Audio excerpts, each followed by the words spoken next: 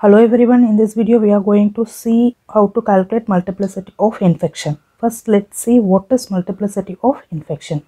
When a group of cells, that is normal cells, are inoculated with virus particles, that is you are going to infect a normal cells with virus particles or any infectious agents, then your MOI is, that is multiplicity of infection, is number of virus particles present in your culture divided by number of target cells, that is your normal cells. Okay, so MOI is equal to the ratio of number of virus particles to the number of target cells in your culture.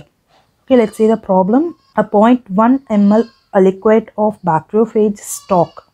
Okay, so your volume of phage stock is 0.1 ml.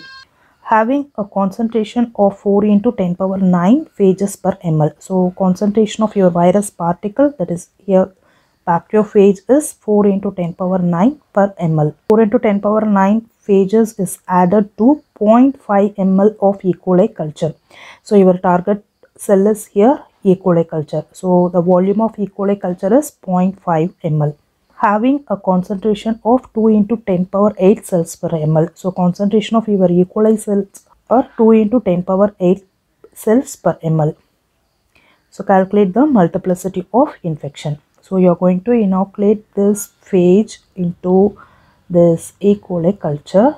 The multiplicity of infection is equal to number of virus particles divided by number of target cells. Number of virus particles can be calculated by multiplying the concentration of phages into volume of phage. Because here they have given concentration of phages as 4 into 10 power 9 ml power minus 1. That is, 1 ml of phage has 4 into 10 power 9 number of phage cells. So we have to calculate for 0.1 ml. So for that we have to multiply 4 into 10 power 9 into 0.1 ml. So this ml will cancel it out. So 0.1 you can write as 10 power minus 1.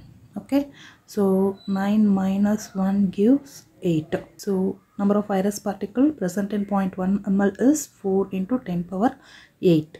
Next, concentration of E. coli is given as 2 into 10 power 8 cells per ml. Then volume of E. coli culture taken is 0.5 ml. So we have to calculate number of E. coli cells present in 0.5 ml.